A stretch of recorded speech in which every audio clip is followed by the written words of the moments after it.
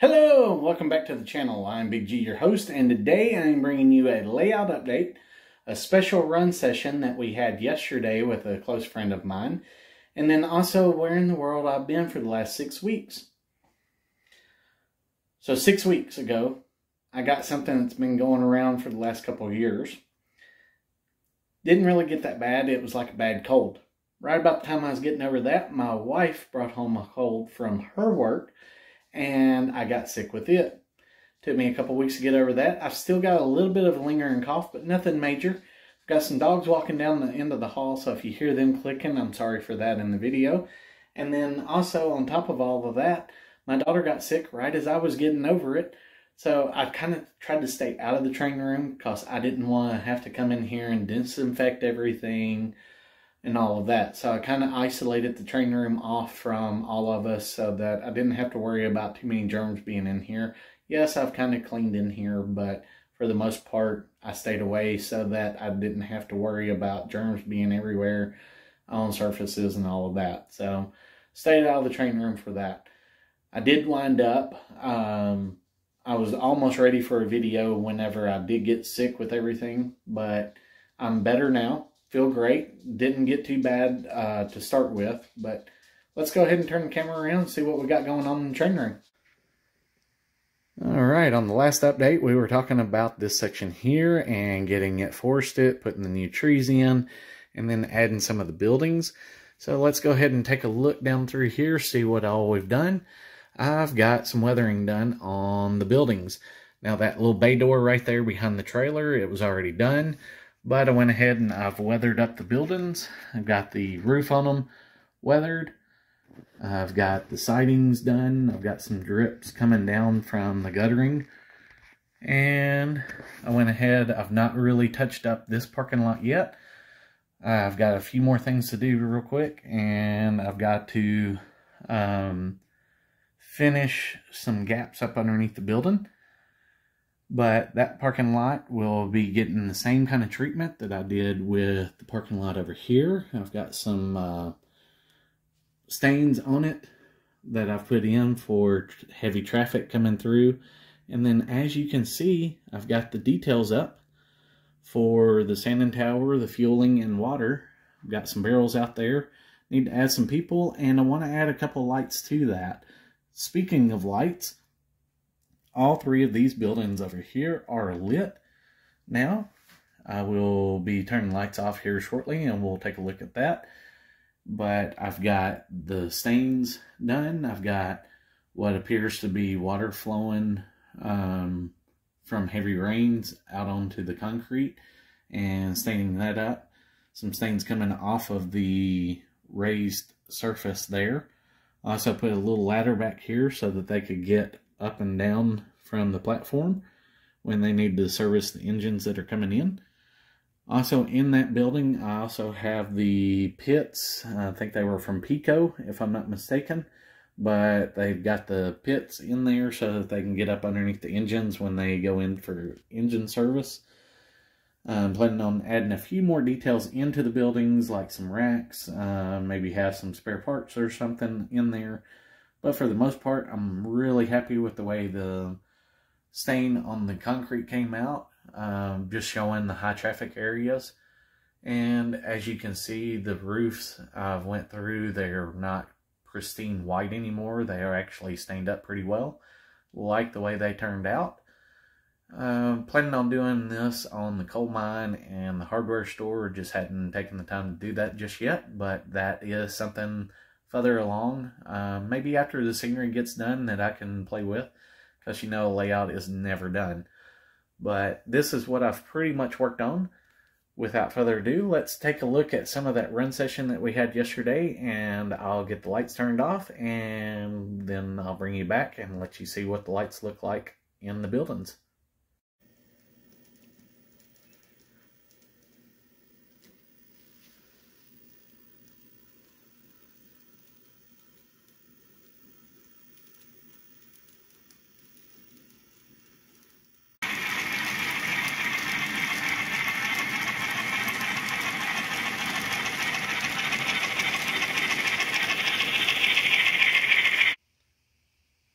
I got the lights off and the building lights turned on. It is somewhat dark into the layout room, but as you can see, you can still see pretty good. At nighttime it gets even better, but you can see that the buildings are lit up. And as you can tell, I still need to get up underneath the buildings and do a little bit of work, but pretty much worked on the bleed through.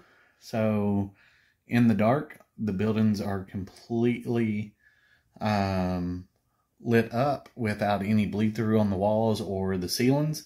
Still need to work a little bit on the hardware store and the coal mine. I've got a little bit of bleed through that I still need to work through on those, but for the most part, it looks pretty good over here. Just need to finish those gaps up underneath that building. Let's take a look at the rest of the yard buildings and see what we got. Like I said, I'd like to add some lights up on the platform there, just to help with the lights coming through on the engine shed. But I've also need to add a little bit more plaster work or putty or something up underneath the buildings on this one and this one over here.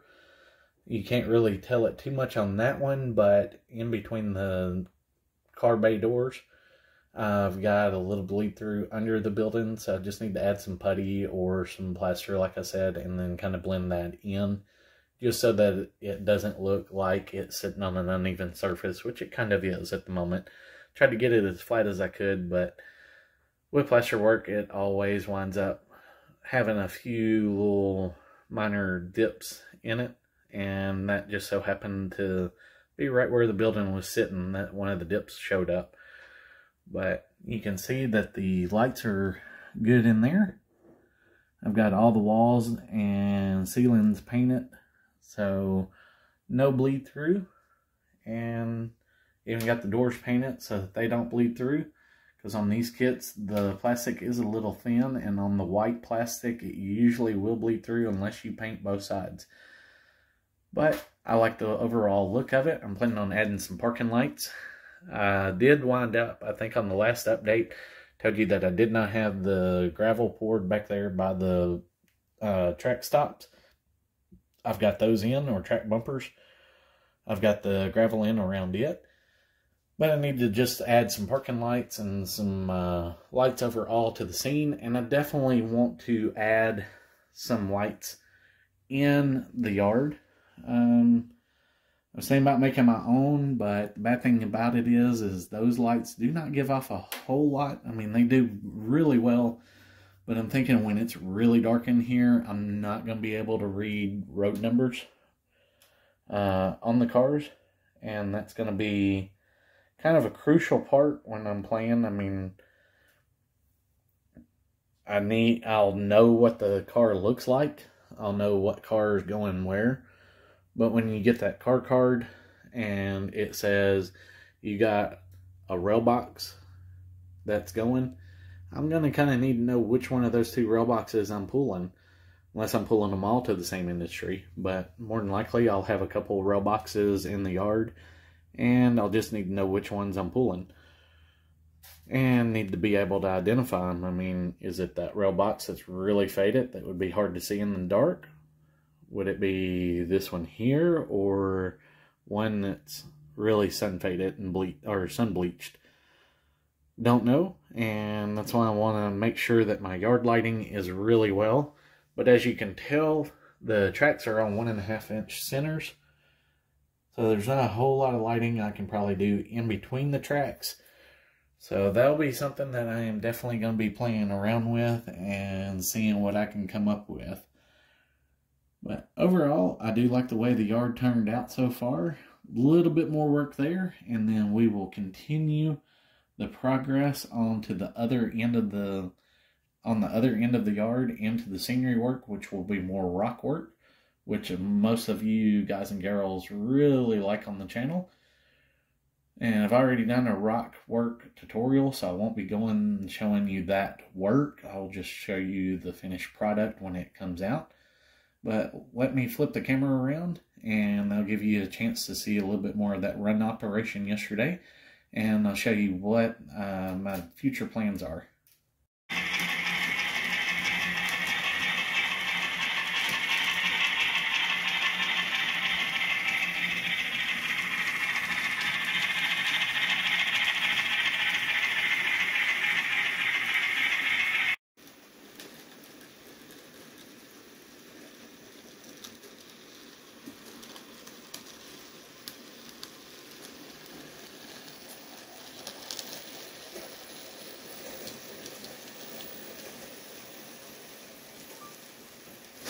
Oops.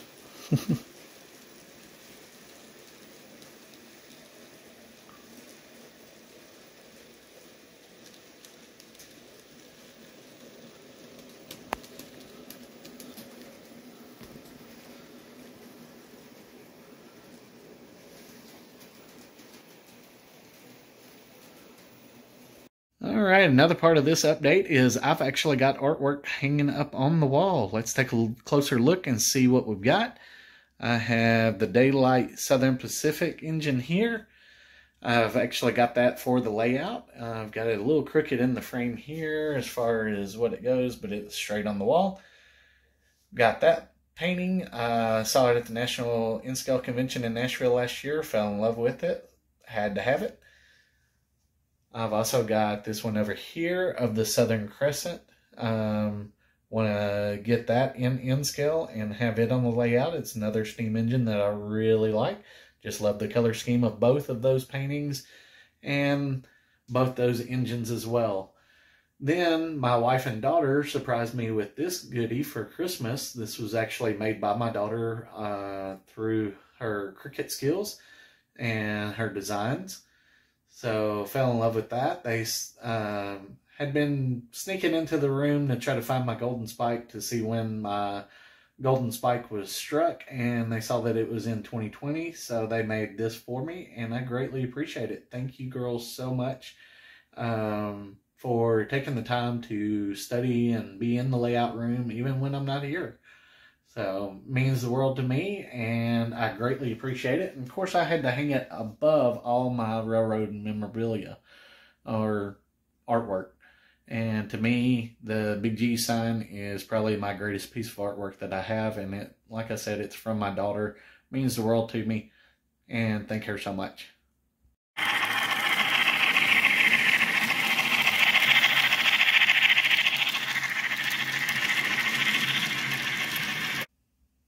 So we're at the end of the yard, and this is where the future progress will be. I've kind of showed this in previous videos, but for those new to the channel, I figured I'd share with you. I've got a rock wall coming in, a farm planned up on the top up there. I've also got a food factory right here on these two lines that are taped up right here. I'm planning on having some stand-in buildings for right now until I get to the point where I can actually put my scratch building to use and make something substantial, make it look like a good food factory. I've also got my reversing line taped off right now. That's just because of all the plaster work that's going to be happening. This line here, along with the main line, will be getting taped probably later today, and some of that being worked on. Then I've also got this red freight transfer building. It will be sitting here for the time being until I figure out what factory I want in there or what manufacturing I want to happen with the railroad's help. Then I'll be having a mountain that will pretty much block most of the view of where the buildings are, all the way across to where the curve pretty much starts to turn back on itself. Then I've got a bridge scene that's planned from about right here over to, well, actually, sorry, from right here over to where that's at. Now, that doesn't look like a whole lot, but I am standing about 6 to 7 feet away from it. So we are looking at a large bridge, and that will be in a big ravine with a waterfall about where the tape measure is falling into that big valley. You can kind of see the bents that I have in place, but that's going to be a nice little scene right there. That's my signature scene. I've got it in my head, but I've not put it onto the layout yet. So without further ado, let's take a look at some more stuff.